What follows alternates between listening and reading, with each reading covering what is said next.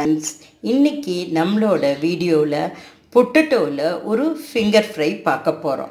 அதாவது இது கட்லெட் மாதிரி தான் இருக்கும். அதை விட ரொம்ப ஈஸி.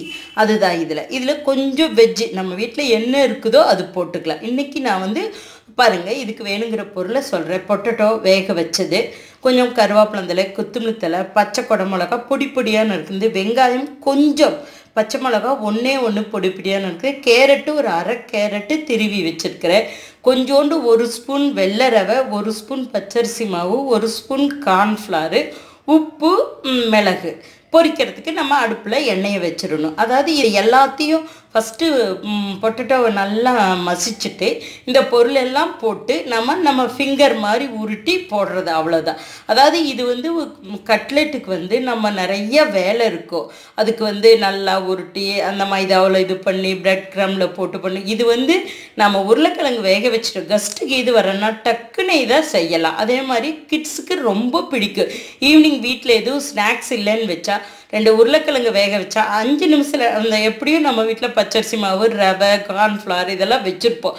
என்ன காய் இருக்குதோ ஒரு வெங்காயம், பச்சை மிளகாய், கருவேப்பிலை தழை போட்டு நம்ம செய்யலாம். இப்போ இதை எல்லாத்தையும் மசிச்சுட்டு இந்த பொருள் எல்லாத்தையும் போட்டு பிசையணும்.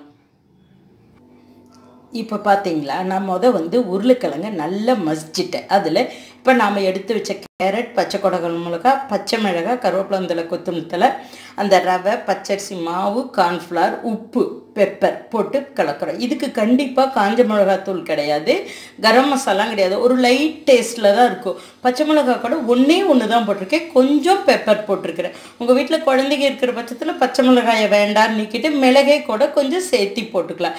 இது சிகப்பு மிளகாய் போட்டால் கலர் மாறிடும். இது நல்லா நம்ம வெள்ளை கலரில் வரும். இப்போ பார்த்தீங்களா, நான் எல்லாத்தையும் போட்டு பெசரி நம்ம ஒரு சப்பாத்தி மாவு பதத்துக்கு வந்துருச்சு. ஒரு கால் உங்களுக்கு கொஞ்சம் லூஸாக இருக்கிற மாதிரி தெரிஞ்சால் கொஞ்சம் பச்சரிசி மாவு சேர்த்திக்கலாம். ஒரு 1/4 கிலோவுக்கு அதுதான் கணக்கு. ஒரு பெரிய ஸ்பூன் ரவை, பெரிய ஸ்பூன் கார்ன்ஃப்ளவர், பெரிய ஸ்பூன் பச்சரிசி மாவு. சில டைம் தண்ணி உருளைக்கிழங்குல இருந்தால் கொஞ்சம் இழுக்கும், கொஞ்சம் லூஸான மாதிரி இருக்குது. அது மாதிரி டைமுக்கு கொஞ்சோண்டு நம்ம கூட பச்சரிசி மாவு சேர்த்திக்கலாம். இப்போ இதை நம்ம ஃபிங்கர் மாதிரி உருட்டி எண்ணெயில் பொரிச்சு எடுக்கணும். இப்போ பார்த்தீங்களா, நம்மளோட பொட்டேட்டோ ஃபிங்கர் ரெடி ஆயிடுச்சு. இவ்வளோதான். நீங்கள் பார்த்தீங்களா எவ்வளோ சிம்பிளாக இருக்குதுன்னு. ரொம்ப சிம்பிள். நம்ம இப்போ உருளைக்கிழங்கு வேகச்சு வச்சிட்டோம்னா ஜஸ்ட்டு 5லேருந்து 7 நிமிஷத்தில்.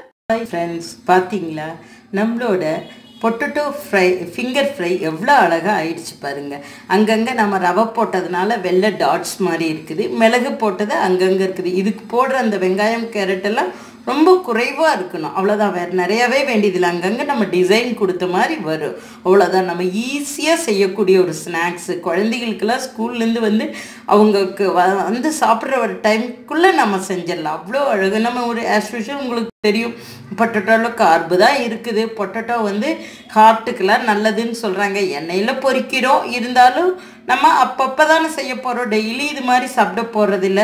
15 days ஒன்ஸ், மந்த்லி ஒன்ஸ் அந்த மாதிரி ஈஸியாக இருக்கும். நம்ம கெஸ்ட்டு வரப்போ ஒரு ஈவினிங் ஸ்நாக் எப்பவும் நம்ம போண்டா, பஜ்ஜி அது மாதிரி போடுவோம். இந்த உருளைக்கிழங்குல மாறுதலாக இது மாதிரி ஒரு அழகாக போடலாம். நீங்களும் செஞ்சு பார்த்துட்டு வேனிஸ் ஃபேக்ட்டுக்கு சப்ஸ்கிரைப் பண்ணுங்கள். நன்றி, வணக்கம்.